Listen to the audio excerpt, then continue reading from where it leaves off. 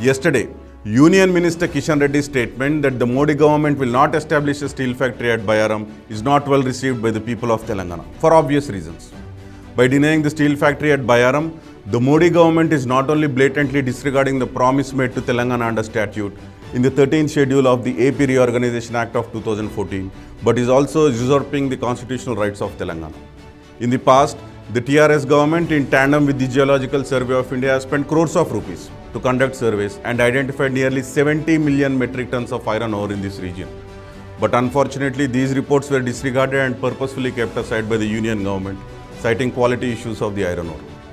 Telangana government even requested the Union government to allot Bayyaram mines in Chhattisgarh, which is about 180 kilometers from Bayyaram. Honorable CM KCR Garu requested the Union government to lay a slurry pipeline or an exclusive railway line between Bayyaram and Bayyaram. CM KCR Garu went a step ahead and offered to share 50% of the cost involved in this, but the centre turned a blind eye to this proposal. Many a times in the past, the Telangana Industries Minister KTR Garu too requested the Union government to set up the steel plant in Bayyaram. But unfortunately, it's been falling on the deaf ears of Prime Minister Modi ji and his cabinet colleagues. In 2017, during the NMDC celebrations at Hyderabad, then Union Minister Birender Singh ji had promised to set up pelletization plant and scrap-based steel plant in the Kottagudem Palwancha area of Telangana. It's been over 5 years since this promise was made, but not an inch is moved till date.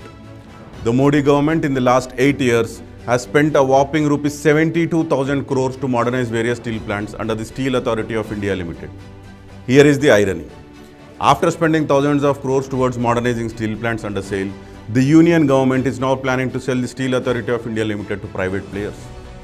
Union Minister Kishan Reddy's statement that the central government will not set up a steel plant at Bayyaram is nothing but betraying the aspirations of thousands of youth in the erstwhile Khammam and Warangal districts who are actively looking for jobs and livelihood. So friends, one thing is clear.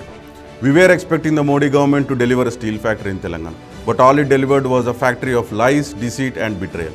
Thank you. Jai Telangana, Jai Hind.